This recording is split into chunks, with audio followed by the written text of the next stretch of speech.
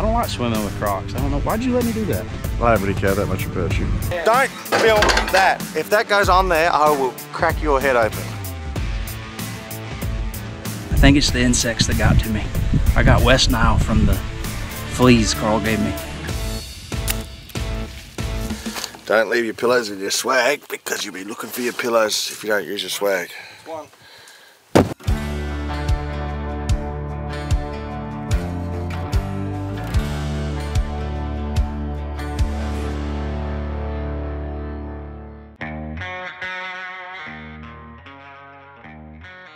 Well, the baby's 3 weeks old, so I figured Mary could probably handle her by herself for a couple days, so I'm probably in the doghouse pretty big, but the schedule didn't really work out for me to come up and hunt. Carl has clients, but he said he needed a hand.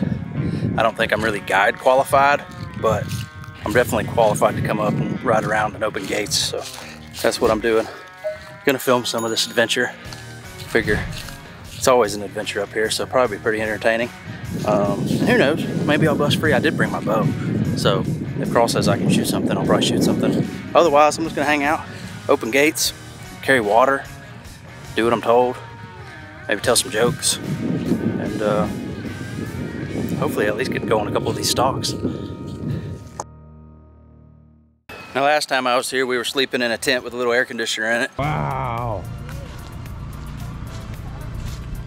This is deluxe. Yeah.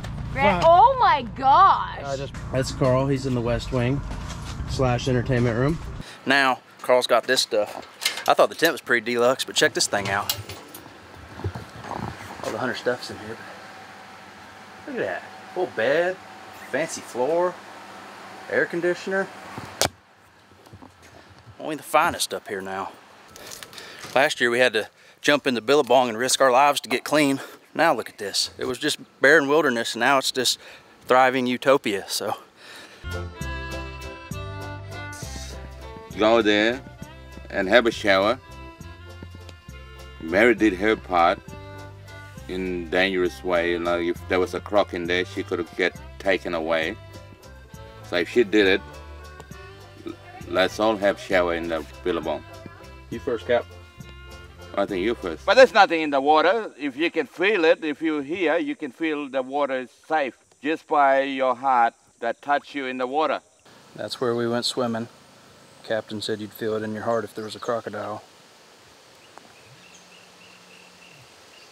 There's a crocodile.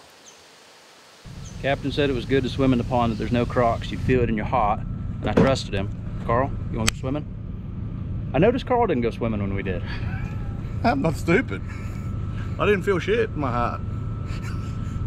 I felt it. Here. I thought I felt it in my heart, but I guess it was heartburn or something. Captain needs to be the test case to work out what's in there and what's not. I think Mary was the test, and then Captain, and then me. So I put my 7-year-old boy in there the other day. Me and him jumped in. No one died. No one's died yet. The day's not over. I don't like swimming with Crocs. I don't know. Why'd you let me do that?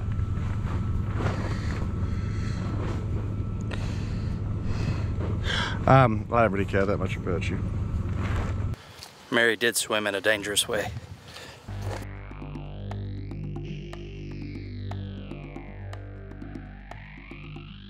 Nine times out of 10, when I'm wrong, I'm actually right, so it doesn't matter. Don't argue. Just didn't realize how right I was when I thought I was wrong. I woke up in the Northern Territory this morning, and Carl said he needed some help, but he has Neil and he has Peter here, so obviously he just wanted me to come hang out. He's probably missing me. Understandable. But I got a 3-week-old baby at the house, and it's our wedding anniversary, but Carl needed my help. All right, Carl. How bad did you need my help? Like cancer. But they got 3 bow hunters in camp, so lots of hunting to do. Lots of buffalo, lots of pigs, lots of things. The better question is, how do y'all fellas put up with Carl? How do I put up with them? This isn't a question for you, Carl. It's a love-hate relationship. Strong on the hate. I'm all they got. I'm all they got. You heard it first.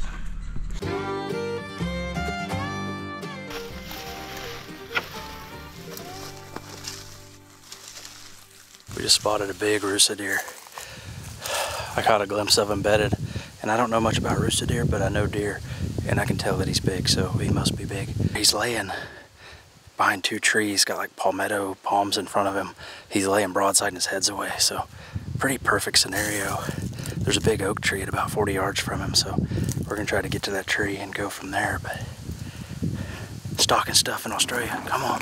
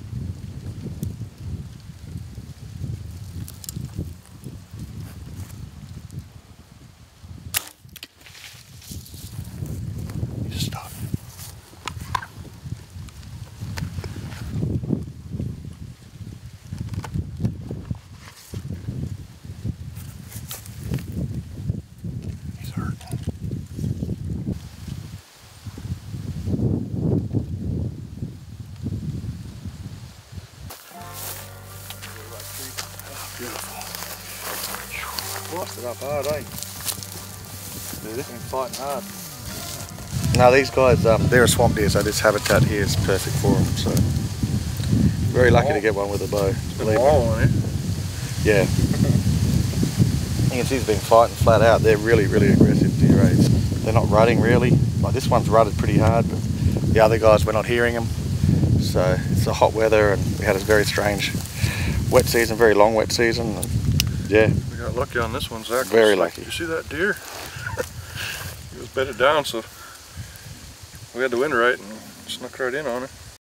Cool spot, but now we're going to the proper bush where there's none of these luxuries. So we're gonna see what Solomon takes us to, see some of his country, hopefully see some banteng, some buffalo, some rusa deer, who knows. Way excited. This is Solomon, Captain's cousin. Solomon, last time I was here, Captain told me to swim in that pond, or that billabong, whatever you call it. Would you call that a billabong or a pond? Probably a pond. Would you swim in it? No. Then why wouldn't you swim in it? Well, a croc can smell if the wind, you know, if you got a billabong down the bottom there somewhere. Yep. And if he's, you know, like just sniff of water and he's drying out, he'll travel all the way here and then ends up in the billabong. Captain said go swimming. This is guide extraordinaire Neil. Neil, what you reckon about this trip? So far so good. What do you think we're going to get into out there? Absolutely. There's going to be some big banteng. We're going to have a crack at these guys. They're going to be good. These are hunters. They don't know what's in for them, but they're tight. These animals should be on the water, and yeah, should be a good day. I've been out with Captain, but now we got Solomon. So, do you know Solomon? Mm-hmm. Yeah. What do you reckon? Yeah, this is his country, so he knows what he's doing out here. And if he can't put us onto these animals, I don't know who can. Well, Captain tried to get me to swim with the croc, so I like Solomon more already anyway. So, should be a heck of an adventure today.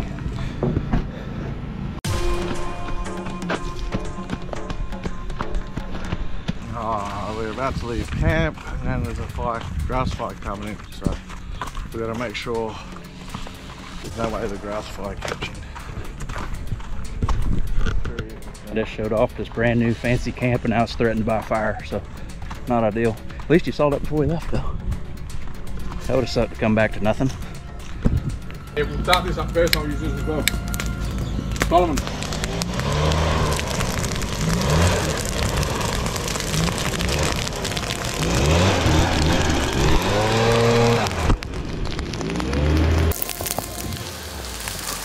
Ooh, that was almost bad. Set that thing down and forgot about it. That would have been expensive. You okay, camera? You melted a little bit? Not again. The day has been saved. Luckily, Neil's a volunteer firefighter one time, back when he was a kid. I just volunteered then. I think we all volunteered.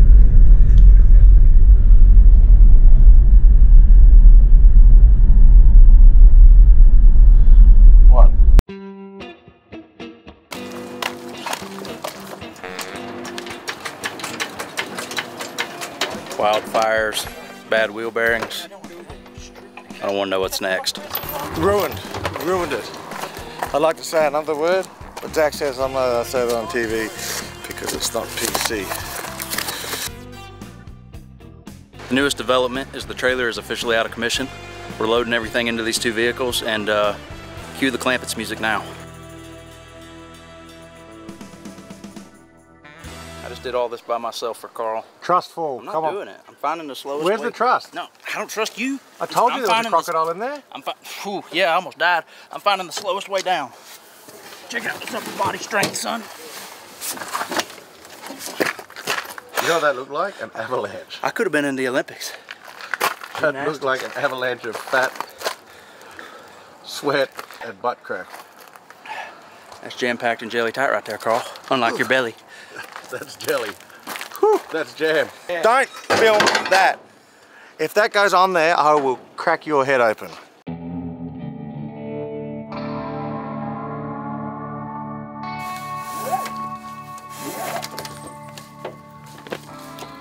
Many hours later, driving through the middle of nowhere, we're in the proper bush, putting up swags.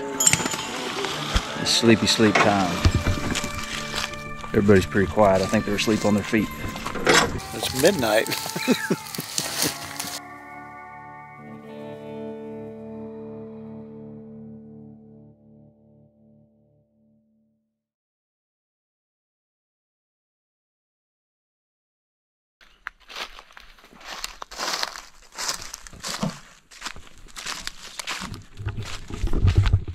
I don't know about these boys, but I didn't sleep for nothing last night. There's too many bugs up here. So, I lost a little belt out of my pants. When you stand up really fast, this is what happens. He put his boots on. So I'm trying to make a belt.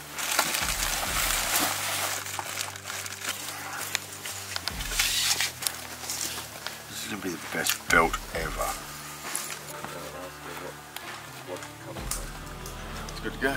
Let's go hunting. You see what happened to Zach? He didn't listen to me. So I sent my little friends over to get him all night long. Now, if you have a look at him, this is karma getting Zach for being a jerk. Looks like I have chicken pox. You got more than chicken pox, my friend. I know it might be viral. Seminal. Might be terminal. With any luck. I've asked Carl about 12, 14 times what we're doing today, and all I get is blah, blah, blah. Humbug. You're gonna get stabbed is what you're gonna get. Shoot. I use this a knife on him. All I know is we're in the middle of nowhere and we're gonna go one of these directions and maybe shoot something. And Neil's got a new belt, which is pretty nice. It's got it on sale. You're a pair of pajamas. Come on, you got to improvise in the bush. You have a peek up in here. Yeah, there's a waterhole up there. I check. Tell them. Oh, that's good coffee, Carl. Thanks. If you didn't know, Australians make the worst coffee. America has a few good things. One of them is better coffee. That's absolute shit. Yeah, that's like fighting. That's fighting words. One Yankee's going to get beat up by two Aussies in a minute. Not a Yankee. Not a Yankee. Not gonna take it. Won't be spoke to like that. It's right down there. I'm just gonna go for a walk around the bush.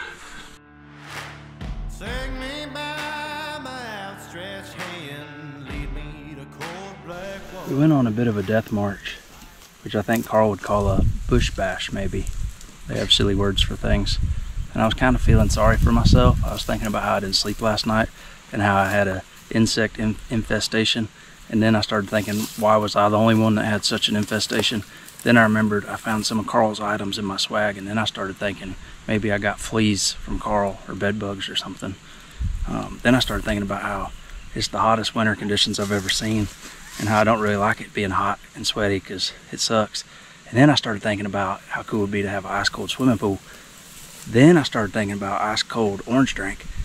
Then I thought about what if you had a swimming pool full of orange drink. What you reckon? Would you swim in a pool full of orange drink? Come on. I think we've been out here too long and I'm getting tired. My back hurts. I think it's the insects that got to me. I got West Nile from the fleas Carl gave me. I can't get my shoelace up. Good commentary. Good commentary? Who's Terry? I'm sitting back while these guys class. It looks like I found a pretty big buffalo, so I'm gonna let them do their thing and then I'm gonna get in there and try to film. But their hunt's more important than my video, so I'm gonna do my best. We'll see. I'm gonna try.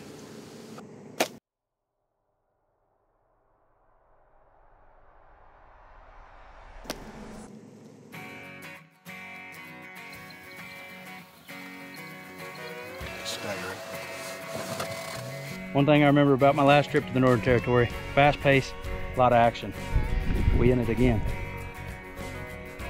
That thing hit the stumps real quick. He wheeled around about 50 meters and he was down. Quick out of that. He didn't go very far, did he? Scale of 1 to 10, how awesome? About 12, 13 plus. Pretty good. As far as like a trophy goes, where does this rank? That's up there. That is up there for a good trophy bull. Big curve on it, big curve, nice big spread. You can see here he's been fighting. Got dings all through here.